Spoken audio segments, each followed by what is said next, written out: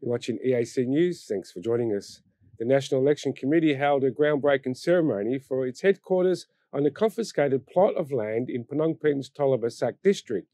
The land formerly housed political opposition leader Kon Kom and ceded his land to the government in January 2023 after the former Prime Minister Hun Sen accused him of fraud regarding the land's ownership.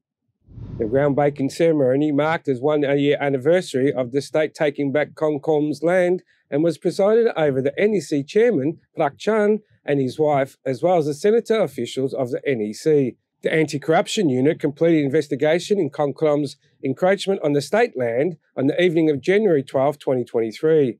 Kon Kom, who was the time advisor to the Candlelight Party, then handed over 5,290 square metres of land to the Ministry of Foreign Affairs. The land is estimated to be worth over $10 million and was handed over to the NEC, the organisation that finalised the ban of the Candlelight Party in July's elections. As the only major opposition party, the Candlelight Party was barred from entering the election due to the insufficient paperwork. Kon Kom is the father of the senior Candlelight Party official, Kong Malika. Anthony Ellis, EAC News.